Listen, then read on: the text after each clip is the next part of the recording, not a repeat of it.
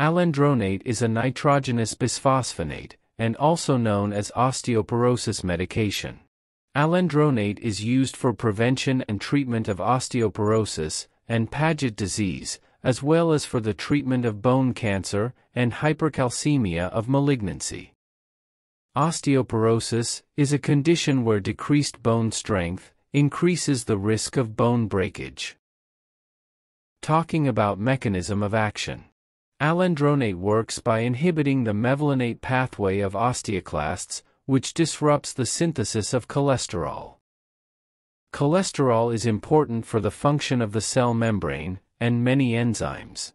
This decrease in cholesterol causes the osteoclast to become non-functional. And ultimately fewer osteoclasts mean less bone resorption.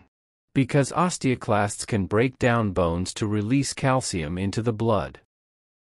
So, their inhibition will also decrease blood calcium levels, making alendronate an effective medication in the treatment of hypercalcemia.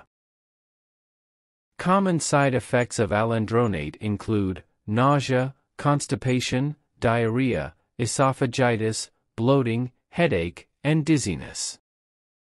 More serious side effects associated with alendronate are chest pain, hematemesis, bloody stools, difficulty swallowing, and severe heartburn.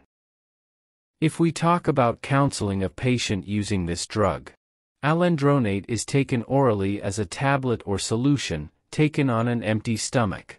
Absorption after oral administration is poor, with less than 1% of the dose absorbed. Food and other medications significantly interfere with absorption of oral bisphosphonates. And guidelines for administration should be followed to maximize absorption. The patient should sit upright for at least 30 minutes after ingesting alendronate to avoid gastrointestinal symptoms. In the end, alendronate is contraindicated in patients with hypocalcemia, and in those patients who are unable to stand or sit upright for at least 30 minutes. Check calcium and vitamin D levels prior to initiating treatment. Due to the risk of osteonecrosis of jaw, dental work should be done prior to starting treatment. Lastly, alendronate is not recommended if creatinine clearance of patient is less than 35 milliliters per minute. So, that was all about clinical pharmacology of alendronate. Hope you like this video. For more pharmacology pearls, keep sharing and keep supporting us. Thank you.